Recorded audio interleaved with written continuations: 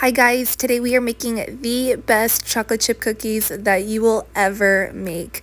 I am adding a half cup of dark brown sugar, and then I am about to add a fourth cup of regular granulated sugar. And then right here I am adding 1/3 cup of salted butter. Now before starting this recipe, I cooked down this butter in a saucepan on medium heat, just a little bit. It's not exactly brown butter, but I cooked it down enough so that the butter flavor is very prominent in these cookies. So I'm taking my KitchenAid hand mixer and I am just mixing together the butter and the sugars until they're well combined. And then I am adding 1 teaspoon of vanilla extract. This is by the brand Watkins. I love the smell of vanilla. Then I am adding 1 egg to the mix.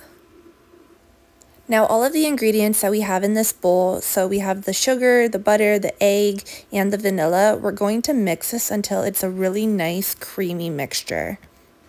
Scrape down the sides of your bowl and then mix a little bit more until it looks exactly like this.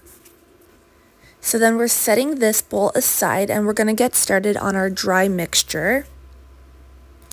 So here I have this second bowl that I'm using to add my dry ingredients. I am adding 1 cup of all-purpose flour, and then I'm going in with 1 teaspoon of baking powder, 1/4 teaspoon of salt, and then I'm taking this very underrated yet very utilized kitchen utensil, which is this adorable tiny whisk, and I'm just mixing up all of my dry mixture. And that's it. Now we're just going to add the dry ingredients to the creamed butter sugar mixture. Going back to our hand mixer, and we are going to mix this until fully combined. As I'm working, I like to scrape down the sides of my bowl to get all that extra flour off the sides. And then I go back in with my hand mixer one more time to really incorporate everything together. And then, of course, we are getting to the star of the show, which is the chocolate chips. And in my case, I am adding a half cup of chocolate chunks. This is from the brand Enjoy Life, and I get them in a package in the health food section at Real Canadian Superstore. Enjoy Life is my favorite brand when it comes to chocolate chips because it is free of all of the top allergens and they're only made with 3 ingredients, so they're very clean. So now that everything is incorporated, our cookie dough is ready to be frozen. Now I think that this is the trick to the perfect chocolate chip cookie when it comes to texture. So I am using an ice cream scoop and putting the cookie dough onto a parchment paper lined plate, which I will then place in the freezer. And it's good to give yourself at least an hour to have the dough firming up in the freezer so that they're pretty much rock solid before you put them into the oven. So this particular recipe will make about 6 to 8 large chocolate chip cookies. Obviously, if you want a dozen, you can just double the recipe. So just before I add this cookie dough to the freezer, I am adding a couple more chocolate chunks on top of each cookie so that it has a really nice look.